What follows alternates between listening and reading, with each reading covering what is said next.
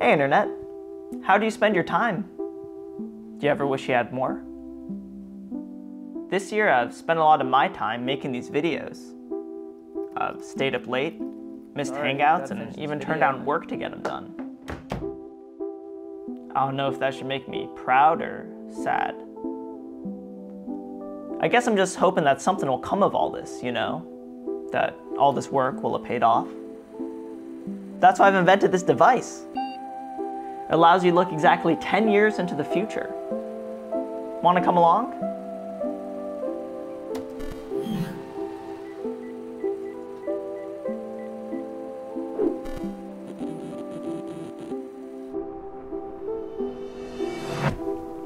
Wait, this isn't right. Oh no, it was on the billion setting. Damn, Earth's pretty fried at this point. At least it's a nice view. What do you think about when you look up at the stars? Do you think about your worries? I do.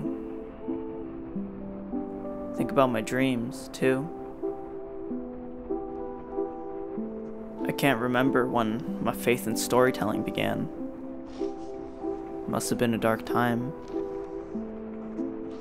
I built it up so high in my mind, the only beacon guiding us to the cold indifference of life. I told myself that truth and vulnerability were the keys to healing the world, that anything else was a distraction. So I spent much this year following those ideals. But as I see friends advancing in their careers and making practical changes to the world, I've become hesitant. How much good does it really do to post a short video online? I've always felt that a star that glows for 30 years is better than one that shines for 30 seconds. But as I get older, I realize how practical that shine might be for yourself and those you cherish. I guess it depends on your outlook. At the end of everything, what is it that you leave behind?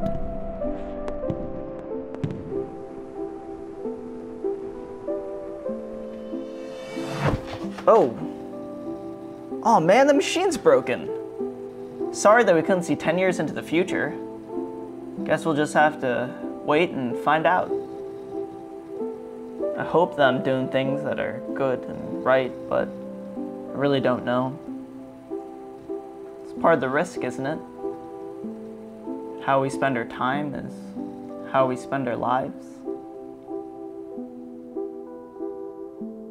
Anyways, I'm only making 2 more videos before I wrap this series up.